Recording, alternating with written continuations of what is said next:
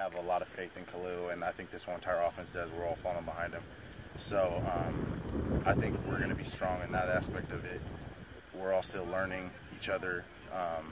The connections are getting stronger throughout camp. And but yeah, offensive coordinator-wise, I think Coach Kraft, I really trust him.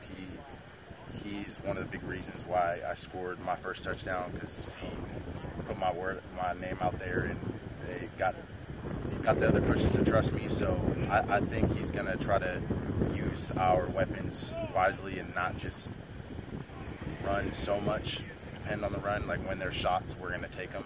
So even though it is another change, I think everyone's ready. It's nothing. It's the same coach we've already had. He's just doing something different. The preparation is we work on the things we need to work on regardless of who we're playing, number one. But number two, we really don't know what anybody's really going to play when we walk on the field. You know, we can take an educated guess at what they're going to do, but we really aren't 100% sure. And you know, the reports out of there players are saying we're doing something completely different because of what they run. And that's what people do. So we have to be prepared for a lot of different things. But, you know, it's strength against strength, there's no question. They have a lot of different run schemes that we have to prepare for, you know. They can do a lot of different things in the box, and it just comes down to, you know, studying them up. Having never played them, like you said, you know, it's kind of tough, but, I mean, that's why we got our good coaches out here, you know, helping us out and just getting a lot of studying the. I think it's just because I'm going to try to break every single record, every single slot record that this school has. I've been talking to my coach for a long time, Coach AT, probably the best coach I've ever been coached under. And I just told him end of last season, I was like, look, I'll do whatever you need me to do.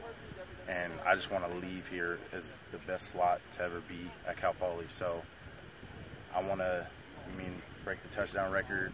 I want to be scoring at different positions, receiver, slot, running back, getting pitches, screens, whatever it may be. I just want to be a weapon across the entire field. So I think that's going to be one of the highlighting things on why the recognition will be there, is because I'm not just playing running back or just playing receiver. Like, I'm all across the field. So that's going to be my main advantage from all this. We need to earn it. We can talk about having it or all that great stuff, but this team needs to go out there and show people that we are serious about who we are, and we want to be competitive for a Big Sky championship. I think it comes down to speed.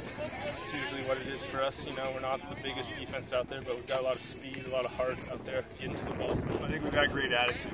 I think the senior leadership, and I'll include Khalil Jenkins in that because he's one of the guys that is a team captain, but I think the senior leadership's been really strong. I think those guys have had an attitude. You know, it's impossible in this game to live up to the expectations that either a coach or a player sets for their team. You know, and the players have expectations. Are they real? Probably not 100%. Can you be great every single day? Yeah, everybody aspires to be that.